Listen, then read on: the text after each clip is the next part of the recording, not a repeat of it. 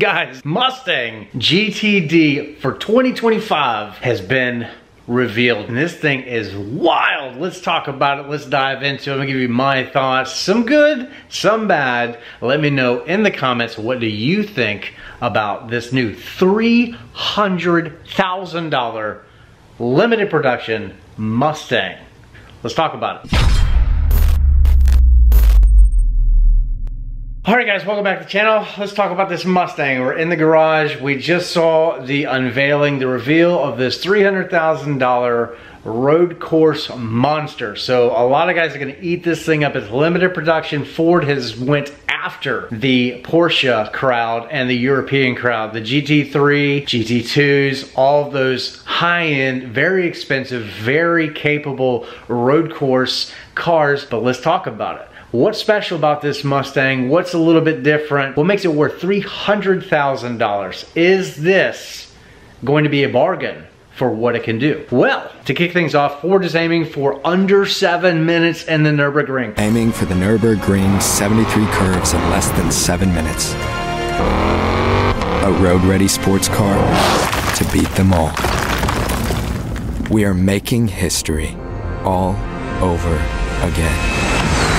Nürburgring is insane. Remember just a few years ago when the ZL1 Camaro came out and then the ZL1 1LE, and they were a little bit over 7 minutes. I think the 1LE version was like 7:16 or 7:13. I might get that wrong, but anyway, it was something around that time, and it was like $70-some thousand. It was pretty cheap, but guys, that was like mind-blowing. How could you produce a car that inexpensive and have track times at the Nürburgring that low?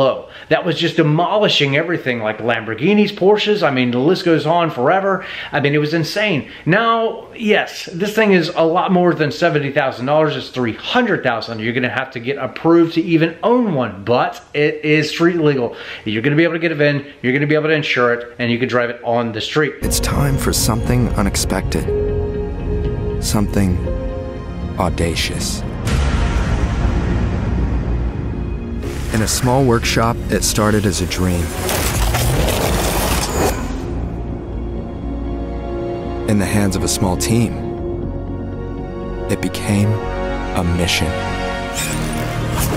This isn't progression, it's reinvention to levels unseen. Le Mans winning heritage and an unapologetic American spirit. Under 7 minutes. That's insane. So if you've never been on a road course track, then it's a game changer. If you're in the right car, it will ruin drag racing, period, dot. It is absolutely insane. The most intense roller coaster ride of your life in a fast car if you've done it.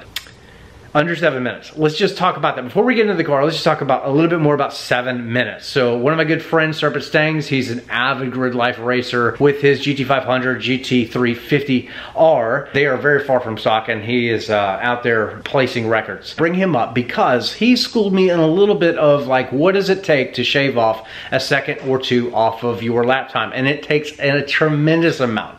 And that is what we are seeing with this new Porsche killer. Carbon fiber shell, we don't know the weight yet. Carbon ceramic brakes. It's not a mid-engine. We got fooled for about a day or two, but it's got the transmission over the rear axle to give it a 50-50 split. 800 supercharged horsepower, titanium active exhaust available. Lots of cool things on this car. The list goes on and on. It's got coilover suspension. This car is absolutely done up. You wouldn't have to touch a thing, I wouldn't imagine. Now, there's a couple things that I don't like about it. Now, there's a ton of arrows, but it's a bit extreme for my particular taste. The rear wing is interesting, kind of hangs off the back. It's interesting, but it does serve its purpose. Now, if you've been around some of these other Porsches and with their interesting looking wings, they look a little gaudy too, but they function.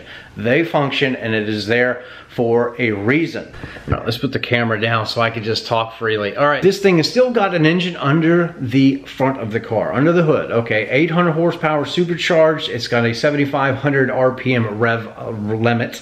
It's got an 8-speed dual clutch transmission over the rear axle.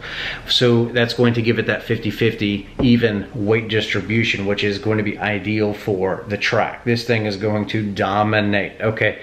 Lots of aero everywhere. This thing has just been wind tunnel tested to death. You can check out the videos that Ford has released. I mean, they've done extensive research on this, and for $300,000 and then aiming for under 7 minutes on the Nürburgring, guys, there has been a lot of attention to detail on this car. And it doesn't look bad, but you know, for $300,000, that's it's interesting. You know, yeah, I would buy one. I would probably buy one. Under 7 minutes on the Nürburgring, guys, that's insane.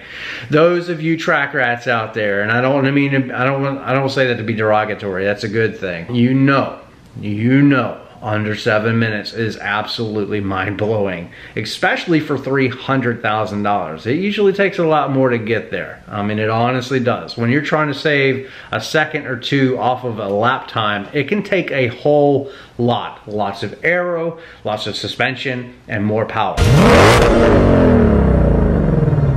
And of course, driver mod as well. Lots of training, lots of seat time, so on and so forth. But for a car to be able to get under 7 minutes is absolutely mind-blowing. That's crazy, guys. Crazy. Nürburgring is like one of the most interesting tracks out there. Very hard to drive fast, it's very competitive, and you've got to have a rocket ship to go out there and do anything really under 7.5 minutes. So to get under 7 minutes, that's just silly. Silly. So supercar power and Mustang soul. This is the Mustang GTD, a legacy yet to be written. Really cool to see. I know I'm rambling here a little bit, but this is the reveal, guys. This is the continuation of Ford in the direction that they've chosen to go with, and it's really cool to see that an American company like this, Ford, is going after the big leagues, and they're going after these very, very expensive cars. Really cool to see this. I'm very happy with the brand. You know, we have everything from the EcoBoost Mustang all the way up to GT500.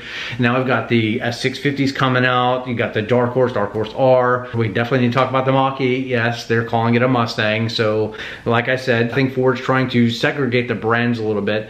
They're gonna have different Mustang variants in their lineup, and this is kind of show and tell to that, to what may be coming maybe more in the future. Still, one thing that I wish that Ford would do is give us a naturally aspirated, high horsepower, dual clutch transmission car and make it affordable. I thought that the S550 Mach 1 was gonna be it. I thought that the Dark Horse was gonna be it. Nope, they're still sticking to that 10-speed automatic. Give us a naturally aspirated, big horsepower, dual clutch transmission Mustang coupe, guys. I will buy that thing. Ford, I will buy it.